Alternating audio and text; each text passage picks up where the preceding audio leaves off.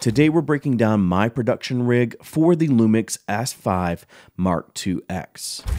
Over the last month or so, I've been shooting a lot with the LUMIX S5iiX, and I finally feel like I do have my rig dialed in, and so I felt like it was a good time to bring this to you, and so that's what we're going to talk about here today. And so let's go ahead and dive in and breaking down this rig, starting first with the core of the rig. The core of the rig right now is a C-Ray full cage. Recently, C-Ray did send me this cage to use and give my opinions on, and so I've been testing it out, and I actually really like this cage. It's built really solid and has plenty of mounting points. Overall, it's just a solid cage, a good alternative if it meets your needs. Now, when I do use my cinema lenses, I am using a Photodiox PL to L mount adapter. Now, I do have an MC31 from Sigma, but it primarily stays on the FP. I am using a Camvate base plate to attach the adapter to the camera cage, again, just for overall security, and this is ultimately going to play a part into the bottom portion of the rig. With that said, let's move to the bottom of the rig. I am using small rig 50mm rods.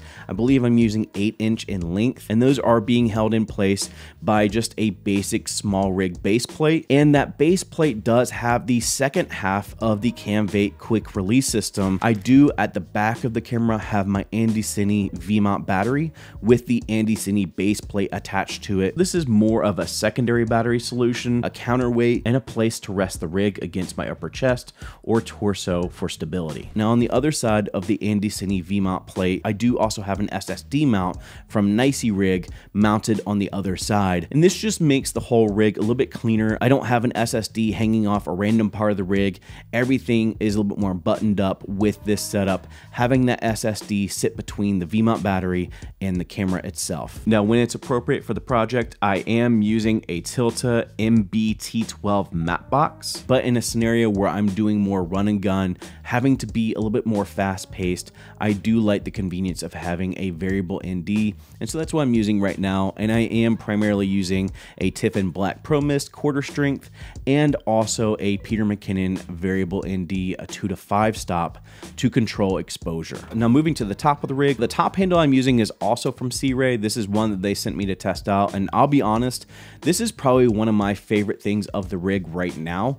This top handle is super comfortable. Now, I do mount my monitor at the front of the top handle. As we look at the footage of me building this rig, you'll see that I'm using a FieldWorld F5 Pro, and that's just simply because I'm recording the footage with the Blackmagic Video Assist in BRAW, but normally I would be using the Blackmagic Video Assist on this rig for a couple different reasons. One is if I want to or if I need to, I can shoot B-roll. It's not my preference with the S5iiX, and if you guys want to know more about that, let me know in the comments below. But I also do like the Video Assist because it is a solid field monitor. Very bright, well constructed, and it's just so easy to use. And so that's my production rig for the LUMIX S5iiX. If I wasn't clear about something, let me know in the comments below and I'll answer any questions you may have. And of course, all these components are listed in the description.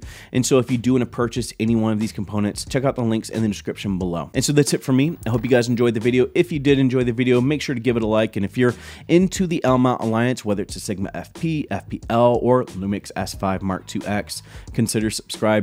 As always, thank you for joining. Go and find your journey. Go embrace life. Peace.